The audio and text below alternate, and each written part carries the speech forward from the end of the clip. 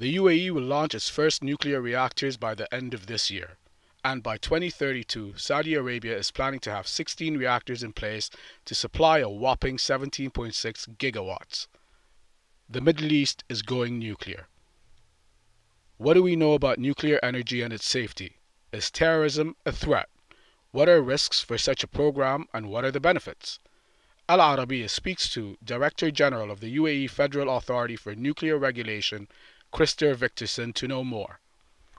The role of a nuclear regulator is to ensure the safety, security and non-proliferation of the use of radiation and nuclear in the country. And in all countries using radiation and nuclear, there is a regulator. And the role is pretty much similar. And other than ensuring the safety, non-proliferation, where do the standards come from? Where are they set from? So the role of the regulator is to set standards, to issue licenses, and to inspect the compliance with the licenses. In our case, for the Federal Authority for Nuclear Regulation in UAE, we have used the IAEA safety standards as a basis. But not only, we have also used other regulators' frameworks for regulation in order to make sure we follow the best international practice. And is this the reason why the UAE is rated as the gold standard? That is part of the reason. Another part is that we have pursuing transparency all along the development of the program and the regulatory. Of course, that is a challenge for a new country establishing nuclear. You have to have a lot of infrastructure element in place. Yeah. So the regulatory framework is one, but you have to have an industrial framework as well. You have to have a lot of international relations. You need to sign conventions, agreements, in order to ensure that you are intending to do it in a safe manner, provide the security to the population, and to make sure you do it in a peaceful manner. Nuclear power today provides a significant part of energy in many countries. And we have today 440 reactors in operation in 30 countries. And they are providing a very reliable source of electricity. It is not up to Federal Authority for Nuclear Regulation, though, to decide whether UAE should have electricity from nuclear or not. But once the government decides to go nuclear, it is our role to make sure it's done in a safe way, to make sure we can benefit from the nuclear power in a reliable way for many years. It is understandable that people have many questions about nuclear. It is related to radiation, it is related to accidents, but it's also related to very beneficial use. So we are here as a necessary component to ensure the safety. We are here to also to explain what is radiation and how we contain the radiation, how we regulate it. So we have applied the best international practice. So we are using safety standards that have been developed through experience and become a wisdom, I would say, internationally. And those have been embedded in the system of the UAE. Here we get radiation from many sources. From the atmosphere, when you fly, for example. Although a flight to US or Japan doesn't give too much. It is more for the occupational exposure for flight attendant and pilots that there is some concern and there is some regulations in some countries to make sure that nobody is suffering from that. So that is one source of radiation. We get radiation from the ground because there is uranium and there is radium in many countries that emits and come into the buildings and is part of the day-to-day life. And it's negligible radiation? Yes, it's very, you have of course to know, and part of FANR's responsibility is to measure.